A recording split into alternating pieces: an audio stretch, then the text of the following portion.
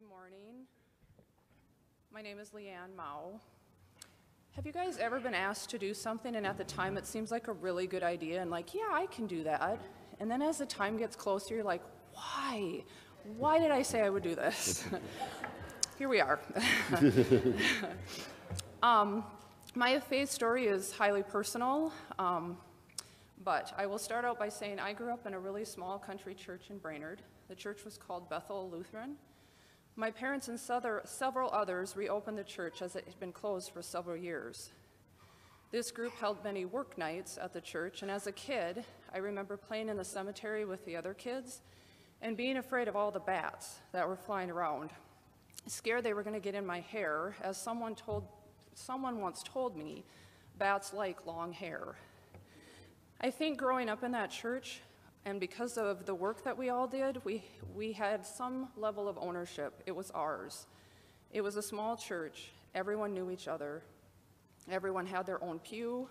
When you were gone, no one sat in your pew.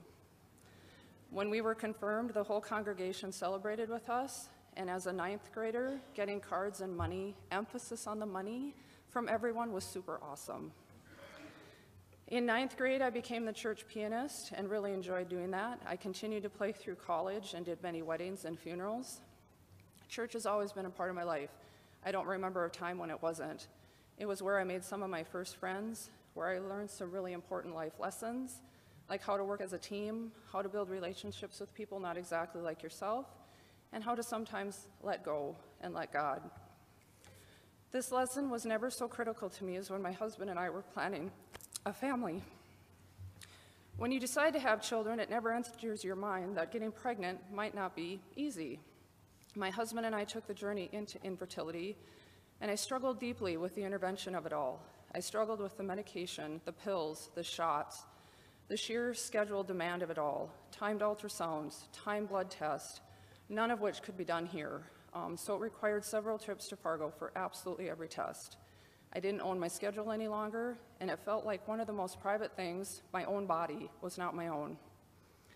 As I struggled more and more, I sought counsel in Pastor Wade, who helped me see that intervention was maybe not such a bad thing. People who have hip and knee surgeries relied on medical intervention. People who had heart surgery rely on medical intervention, and God plays a part in all of that. Throughout this infertility journey, never have I relied on my faith more. Truly, there were 2 times, once with each of our kids, that I felt God's presence, and the message both times was, let go, let me, I've got this.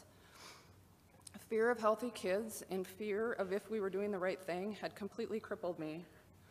Feeling his presence helped me move forward and trust we were on the right path.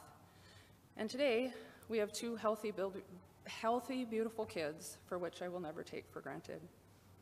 Thank you.